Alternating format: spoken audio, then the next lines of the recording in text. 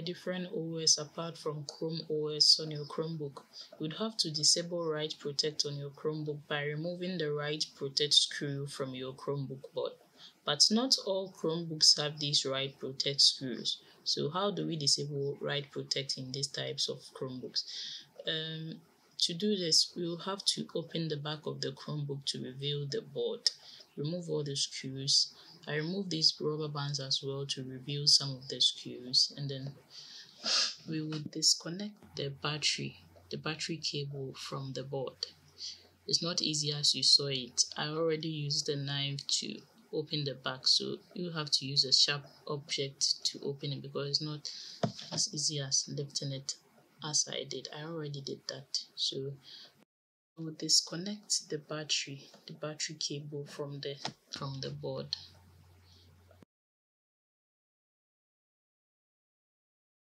And then I'll just put the cover back without the screws because I'm going to connect the battery later. Now we will need our adapter or charger because we have disconnected the battery, and then we will need a USB keyboard as well to input the codes. Now use the charger and then plug and power on your Chromebook. To do this, your Chromebook needs to be in a developer mode. I already put it in developer mode, so I'll just press Ctrl+D to skip this part.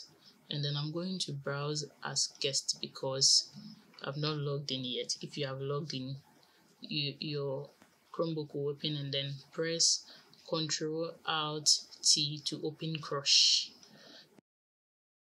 Now type in shell, SHELL, and then press enter. Now type sudo sh, sudo space sh. Okay, now let's type in flashrom. You leave a space, dash wp dash disable.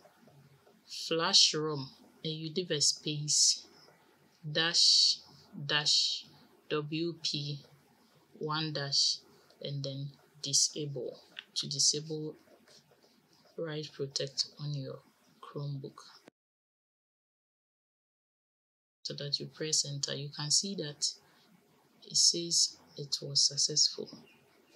Now you type in flashrom space dash wp status, flashrom dash wp one dash, and then status. So you can see the codes on your screen so you can follow. Then type it. You can now see that Write Protect is disabled. You can now install maybe Windows 10 or Windows 8.1